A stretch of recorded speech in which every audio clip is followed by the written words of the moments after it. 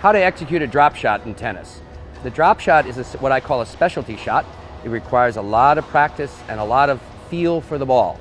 The way you execute a drop shot on either the forehand or the backhand is you want to create a tremendous amount of backspin, so when the ball bounces on the other side of the net, it stops and actually bounces back towards you, or dies and takes a nice soft bounce.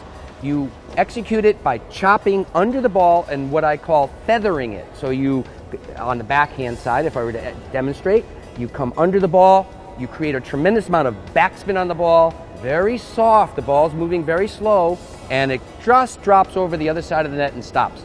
Most people don't understand also that a drop shot, you shouldn't execute it by hitting it low over the net. The trajectory of a drop shot should be fairly high over the net, let's say 3 or 4 feet over the net, because then your trajectory can be directly down on the other side, on your opponent's side of the net. If you try to go low over the net, you're going to hit the net and the ball is going to travel too much towards your opponent. When do you hit a drop shot?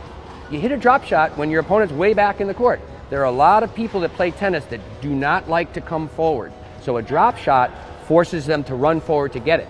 So that's a good time to hit a drop shot. However, don't get drop shot-itis, which means you drop shot every ball you can.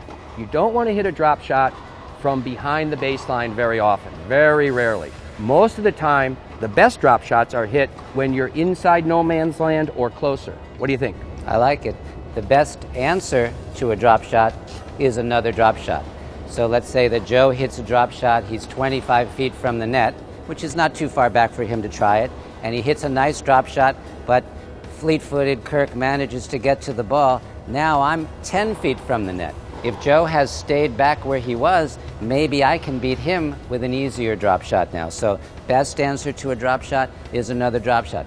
Good tactic, if Joe hits that drop shot well, is to move up, because he's going to take the drop shot away from me. Now I have to lift the ball up to him, step in and volley the ball right past me. That's right. See, good players know what responses you should have to certain shots. And I know that the best response to a drop shot is another drop shot. So if I hit a drop shot and Kirk comes running up, I have to run up and take away his best option, which is another drop shot. So that's the drop shot.